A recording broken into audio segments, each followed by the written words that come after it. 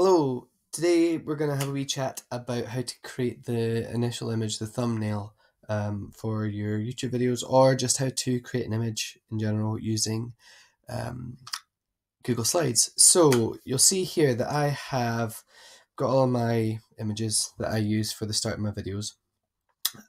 So I've gone onto YouTube, I found one that doesn't have the thumbnail.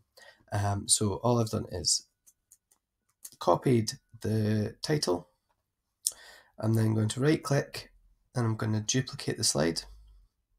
So now I've got two the same. On the bottom one, I'm going to highlight all of the title, delete that. I'm going to right click and I'm going to click paste without formatting. It looks a wee bit small for me, so I'm just going to make it a wee bit bigger. Okay. Then I want to save this as an image. So File, Download, and as a PNG, just because it's better quality than a JPEG. So I'm going to click there.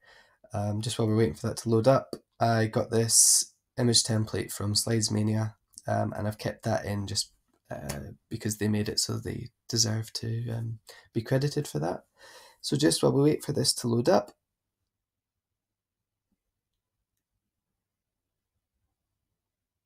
okay, so now I've got the basis of the title here, which is the title of the slideshow. All I'm going to do is going to click the right key and I'm going to paste in my title again and click save. Okay, so that is my picture there. For the next step, I'm going to go onto YouTube, upload a thumbnail, and I'm just going to upload that picture. Hit save, and we're done. As easy as that.